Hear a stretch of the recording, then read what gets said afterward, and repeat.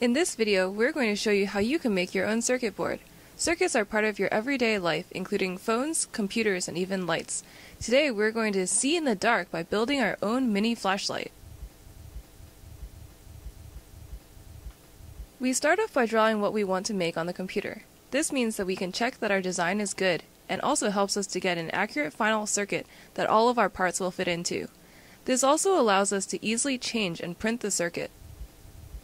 Next, we take the circuit that we've made on the computer and print it out with a laser printer onto some glossy magazine paper.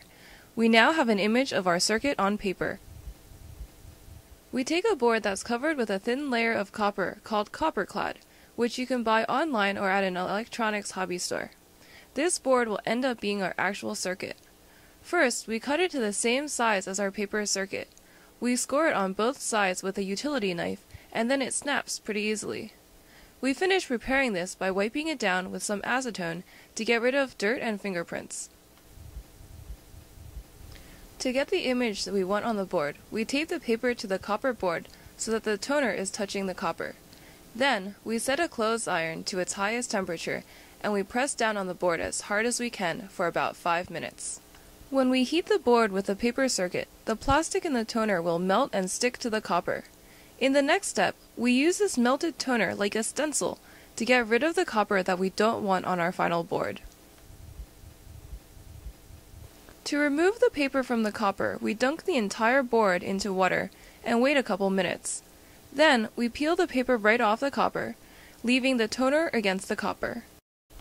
Sometimes the hot iron does not melt the entire circuit onto the copper, so we take a permanent marker and pencil in the parts that the iron missed. Now, we're going to etch the board. We're going to use a chemical called ferric chloride, which you can buy online or at an electronics hobby store. Ferric chloride removes the copper that isn't covered by the toner. It will react with metals, but it won't react with plastic. It will stain pretty much anything it touches bright yellow, so we've put down a plastic garbage bag and put on safety glasses to protect our eyes. The board needs to sit in the ferric chloride for 10 minutes or so, depending on how vigorously you stir it.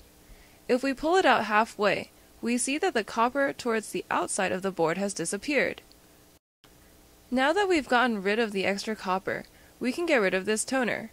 We wipe it away with some more acetone, and now we can see the shiny copper circuit that matches our original paper circuit.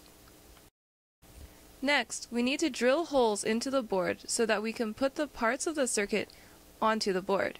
We use a small drill bit that is smaller than the circles on our printed circuit.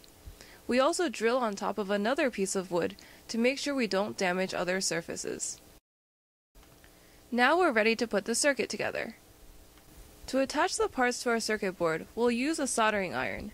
This tool gets really hot, 700 degrees Fahrenheit, and melts a special metal called solder onto our board and parts. It's like glue for electronics. We'll attach the battery holder, switch, resistor, and LED, making sure to put the LED in the right orientation. While soldering, it's important to heat both the part and the board, and then let the solder melt by touching those instead of the soldering iron. This ensures that the solder will provide a good electrical and mechanical connection. Notice that we solder everything with wires on the same side as the copper, except for the battery holder, because the copper on the board actually connects to one side of the battery. Now that we've put everything together, we can test it. If we flip the switch, the light turns on. Everything is amazing!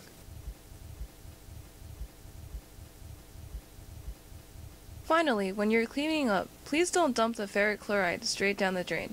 It will hurt the environment and corrode your plumbing. Instead, neutralize it by slowly pouring in baking soda until it stops reacting. It will foam a lot. Once it's neutralized, it is safe to pour down the drain.